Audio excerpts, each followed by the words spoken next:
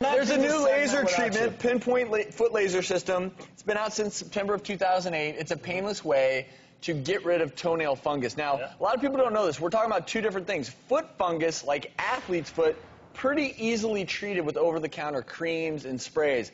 But toenail fungus, Onychomycosis, its other name in medicine, is really hard to treat. It can take months, even longer with oral treatments.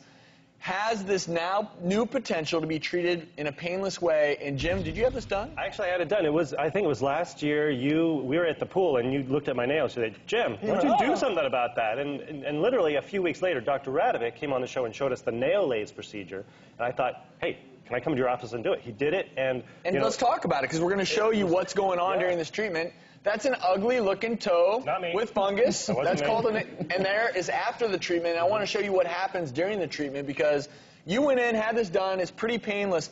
But what you do is you basically spread that laser beam over the entire surface of the nail and nail bed, and then about 9 months later, you don't really see any results. What it does, it kills all the fungus that's underneath the in the nail bed. So any new nail that grows in is going to look good, just like that. And but then it takes months and months and I'm months. about halfway. I'd show them to you now, but they're only about halfway good. So I need another couple of months. That's a let them grow out. toenail. Yeah, how it works. But point to all this is, yes, there's a cure, right? Yes, but also you should take preventative measures. Oh, right. That's the other thing. He stressed. You can get rid of it, but it's going to come back unless I do like weekly or every other week, put a little cream on there. I need to spray my shoes with an antifungal spray just to make sure. Don't walk around the locker room in bare feet. Bath mats. This is so common. It likes to come back. Clean your shower. Flip-flops in the locker room, absolutely. I didn't want to do the oral medications because of the those possible side effects. Absolutely. Can be the laser is a great option. serious medication. Of course, it's not cheap. Prevention. It's not cheap. About $1,000 or so.